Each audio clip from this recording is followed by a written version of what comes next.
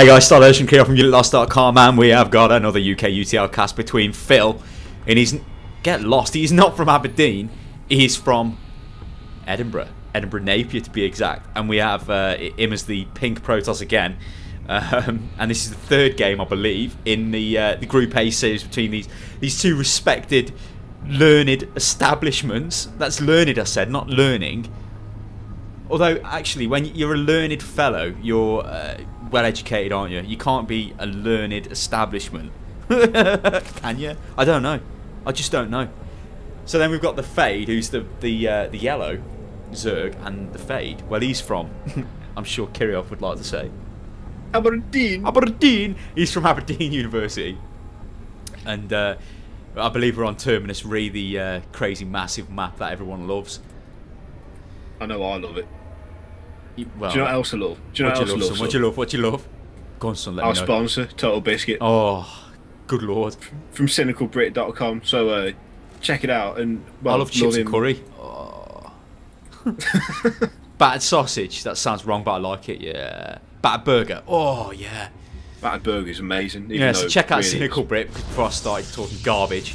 He's the man with the money. He's the man with the plan. He's the fella who's come in and handed over the Waller. So whoever wins this, well, the top finishing positions get paid the cash monies. Really, you know, we should get all the money. That's my view on the situation. That's my view on it. And when I say we, I mean me, not Kirillov, just me. I'll come up with a story and say the thing is, Kirillov, you know, no money, mate. It's bad times. I'm gonna have to let you go. You're fired. Don't believe it. Apprentice style. You're fired. Get out. So we go into the game and we look, and what we see is basically what we always see: Zerg and Protoss early game. There's no cheese coming in, and actually I don't think we've seen any cheese in the UKUTL so far. No, there's been a distinct lack of it. A nice block of Wensleydale. That's what I'm after. It's always enjoyable when somebody gets cheesed. I mean, they're fun to cast as well because it's like instant action straight away. We haven't got to bore you with garbage to begin with, but the thing is, everyone loves the garbage. I love the garbage and the trash, whatever you want to call it. If you're Americanized, goddamn trash. I love me some trash. I suddenly came from the south. Jesus, man. Anyway. So we've got Warpgate being researched, as you would expect from any self-respecting Protoss player, and it looks like that poor little probe is going to get binned by them two Zerglings. Are they going to kill him? Is he going to escape? No, they're faster than him. He's got. I think. Oh, that's Phil. Oh. That is absolutely Phil. Just right on the edge, and he stopped the hatchery. Although he's been blown away, and the little blocks drop on the ground. It's like a game of Minecraft. Dear oh dear. I tell you what. I've never even tried the game. Neither have I. Maybe I should. Everyone raves about it. I just don't really see the point in it. Anyway, yeah. So that drone's been binned there as well in Phil's base. I'd like to know the reason why Phil is pink as well. Why is he pink? Although I do think pink. I think he's a gangster, and his nickname is Pink Phil. Pink Phil. Why is he called Pink Phil though? Why would he be called that? I don't want to go into it. When Pink Phil's in town, it's all going brown and down. Everyone's going to get killed. I'll tell you what, we need more action. I'll tell you, anyone who's yet to play in the UTL, the UK UTL, obviously, do something crazed.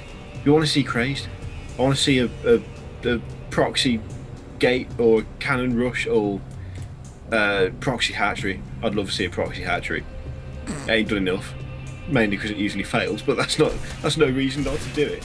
Good old-fashioned cannon rush. That zealot is going to get killed, is he? No, he's lucky. He's got away. He's run back to the base. I don't think he's took any damage. Nah, he's took no damage. He's got one kill.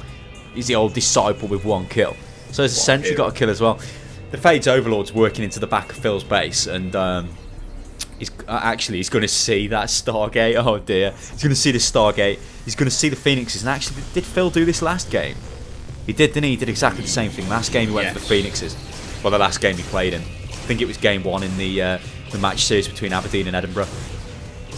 So he's clearly a man who likes his Phoenixes. I would say it's more effective against Zerg, though. Or was it game 1 or game 2? Anyway, whatever game it was, I would say against Zerg it's definitely more effective than doing it against Protoss, because in PvP the only really use they had was against the Colossus, and even then they got blown away by Blink Stalkers, which was not what you wanted to see. Blink Stalkers are pretty much horrific against anything that flies, though. He's moving the Phoenix up a bit earlier. He's not waited to get, some would say, a critical mass of 4 or so. But really, I don't think he's got that much to stop it. He could. Well, he's got 3. What am I on about? He's got 4 queens. I thought he only had the 1 queen. Maybe I should look more at the unit station and then see. Oh, there's 4 queens, Mr. Stylosa, you fool. So he's took damage on that Phoenix, which is kind of needless. He didn't really have to take that damage, but he has. So you know he's got to deal with it. Another Phoenix is coming in to join in with that batch. It looks like he's just going to rally point them over there. I don't. Where are they actually going? I think they're just going to wait it out over the abyss. Oh no, they're going in. They're going in. Yeah, I think they're going to try and snatch a couple of drones. Yeah, kill a few drones. Away. Queens are working their way back over. They need to get out of there now. They've actually been blocked, the Queens, out by them drones. They're not impressed. They are not impressed. Some Zerglings have been sent down by the Fade, so we know his expansions come up from Phil. Which Phil obviously needs to keep in this game, because he don't want to get left behind in the old macro game. And since the Fade has expanded again, he's got a bit of a lead. Although the more damage those Phoenixes can do, the less the lead will be. Well, the thing is, the damage the Phoenix has done has not really been that much, to be honest. The worker count, although it is in favour of the Fade, Phil, sorry. The Fade, when he gets his other hatchery up, I mean, he's going to be running off 3 hatcheries there. He's going to be quite commanding the production he's going to be able to pump out. He's got a lot of queens as well, but he's kind of a bit paranoid about the Phoenixes. Maybe he needs to get spreading more creep there, because I mean, he's just stockpiling energy. Lava inject as well. He could do with a bit of that going on as well. The queens are totally. They're not being used at all, are they? Yeah, they need to be spread out. And Void Rays on the field as well now. Ooh. Is there 2 Void Rays? No, that's Proxy Pylon. Although it looks the same on the minimap. Fantastic. So the Void Ray is going to go in. And the Void Ray, it's not really going to be that much use against that many Queens. The Queens will just kill the Void Ray. Maybe you could. Well, I suppose you could use 3 Graviton beams on the Queens and just Void Ray 1 Queen to death. I'm not sure whether Void Ray kills a Queen 1v1. It might do, you know. I think they might. Oh, those Queens 5 know what's happening. They're going to get that Void Ray. Yeah.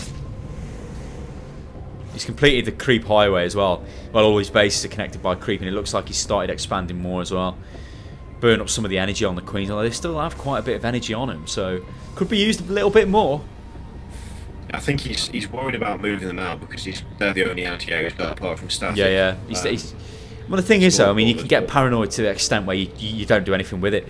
As soon as, I mean, the Void Rays are coming in there and they're denying a couple of the drones, but they're not going to be able to stop that. Not the Phoenix, sorry, not the Void Ray. Not going to be able to stop that Spore Crawler coming in. The Void Ray could kill it, but he's going to get shooed away by the Queens.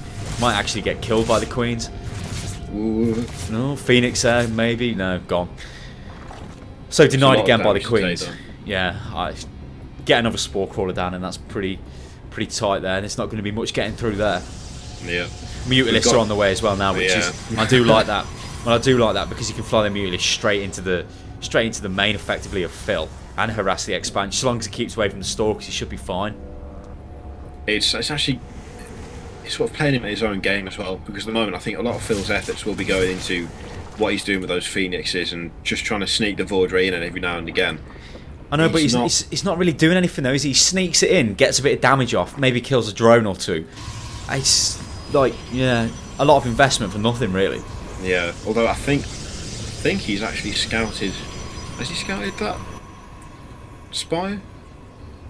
I think he must have done. He's got a couple of cannons going down for the new expansion. I'm surprised he hasn't got more going down around his main and his natural, but no, he doesn't know the Spire's there, so it's just a reaction off him. He does have an observer which he could send in to check out the other.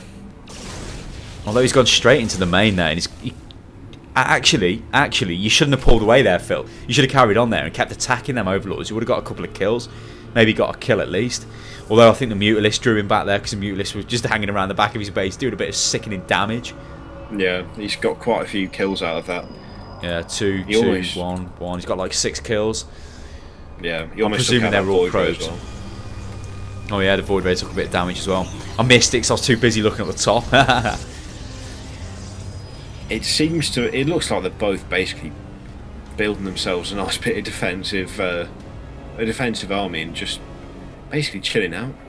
Yeah, they are. I mean, there's not really been any major... Nobody's really gone, you know what, I'm just going to push on you now. I'm really going to deny expansions. I'm going to, pile the pressure on. It's just... Seems to be another one of the matches where they're just chilling out, waiting, building up the forces, see where they're going to go from there. I mean, the units tab, we've got 11 roaches, 7 lings, and that's it, really. What's happened to the mutalists? Have they been killed? They must have been. I think, I just caught the 3 phoenixes killing the last mutalisk, so I think they sort of herded them and binned them.